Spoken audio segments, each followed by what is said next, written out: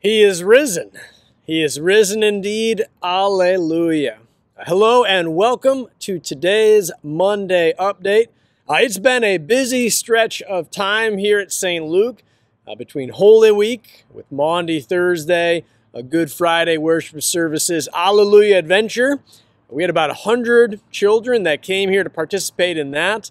And then, of course, Easter Sunday and Easter breakfast. Wow. Thanks to everybody who helped make that all happen. I realize it takes a lot of help, a lot of work, many hands making light work. Your help contributing to the ministry of the church and the proclamation of the gospel. So thanks to everybody who was part of that and who helped make it all happen. We heard yesterday in our gospel reading from Matthew 28, the angel said to the women, "Do not be afraid. For I know that you seek Jesus who was crucified. He is not here, for he has risen." What a joy that is. The joy of Easter. The joy of the resurrection of Jesus is that God took a mess and revealed something beautiful and good through it. God took separation, the separation of the cross, and he joined it all back together through the empty tomb. Through the cross and through the empty tomb of Jesus, God has woven all things back together.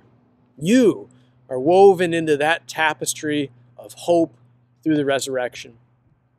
Well, as we look to the weeks ahead, as we continue the Easter celebration, looking at the weeks ahead, we're going to be nearing the culmination of Together for Tomorrow, our capital campaign effort. There'll be more communication, more information on this. We're bringing back our Kingdom Conversations.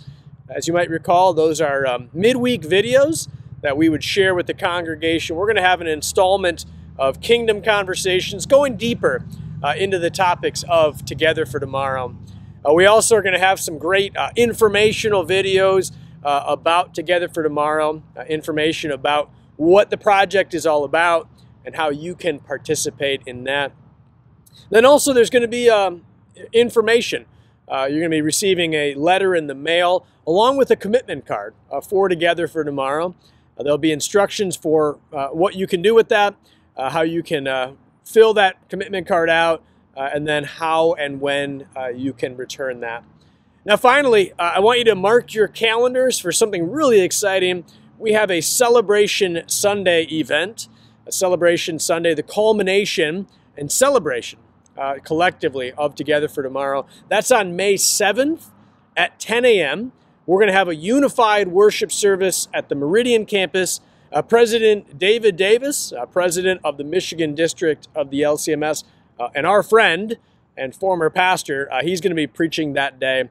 We'll have some hors d'oeuvres and a celebration afterwards, and also the culmination and celebration of how we did collectively through our efforts for Together for Tomorrow.